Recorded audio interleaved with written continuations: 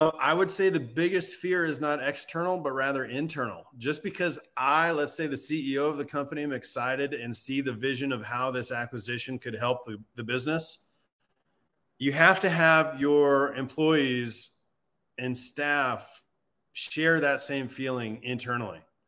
Because once you bring that business in, right, the expectation from the company that you acquire is, oh man, we're going to be part of this big organization. They've got money, they've got resources, they've got people, and we'll really be able to grow, and it's going to be amazing. That's what the acquired company thinks. Internally, what people think is, oh my God, more work. Now I have to deal with these guys. What are they even going to do? They're going to come in and think they have to tell me, oh, why do I have to now figure out how to do a marketing plan for them?